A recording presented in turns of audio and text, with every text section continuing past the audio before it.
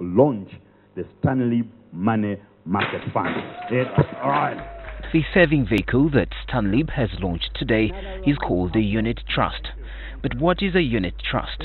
It is a fund that comprises of monies contributed by many people in batches called units. This money might be little, but cumulatively it forms a large fund that is then invested to earn interest for all the unit investors. The one launched today is called a money market unit trust. The risk in there is quite low, and so will the return be compared to the other types of unit trusts. But we ensure that we invest in low risk investments. The main objective here is safety. It gives you regular income decelerations. Basically, at the end of the month, you will choose whether you want your money to be reinvested or whether you want your money to be paid out to you. So that option is there. If you have a lump sum and you want to get payments every month, that is possible in the money market fund. In other words, you can receive your monthly profits from the money invested if you want, or you may authorize the profits to be reinvested.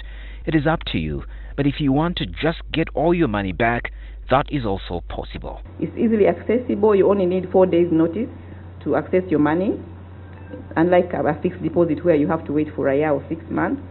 A single unit, or the lowest money that can be saved in these trusts, is 100,000 shillings upwards. Stanlib is regulated by the Capital Markets Authority to ensure savers' funds are not jeopardized. The former boss of the Capital Markets Authority challenged the creators of this product to endeavor to reach the actual market.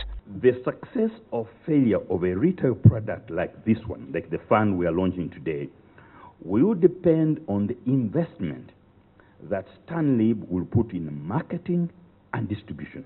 Currently, Stanlib manages assets of over 220 billion shillings in Uganda and $2.3 billion in East Africa in pensions, endowments, circles, parastatals, corporates and governments, among others. Another round of applause.